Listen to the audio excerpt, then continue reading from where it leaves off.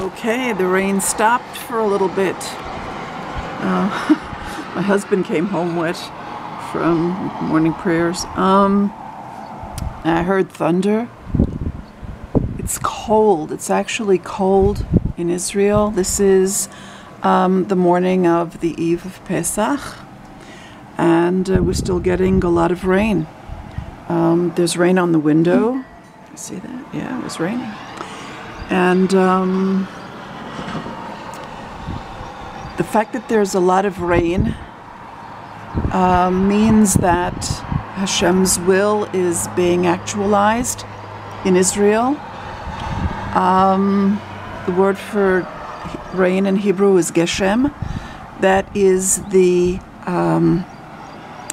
root that also means actualization.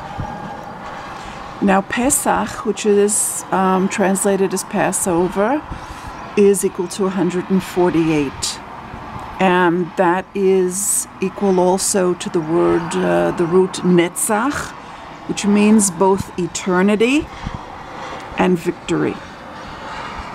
Now, this year, Pesach comes out on Shabbat. And what that means is, and with all the geshem, with all of the actualization of God's will, we understand that in actuality, there is now Shabbat eternally, that Hashem has won. This is the final victory over evil, and it will be Shabbat eternally.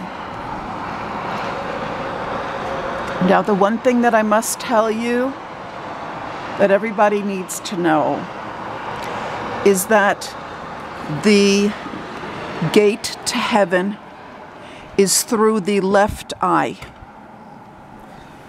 Dafka through the left eye. And what's important is, in order to reach heaven through the left eye, we have to interpret things the right way. Listen to what I'm saying now. The forms that we see in the left eye are the highest forms, but we have to interpret them in the right way. And those who do enter the kingdom of heaven, which is Shabbat, eternally, and God's ultimate victory over evil. Thank you for listening, and may God bless us all with a happy and healthy and kosher Pesach.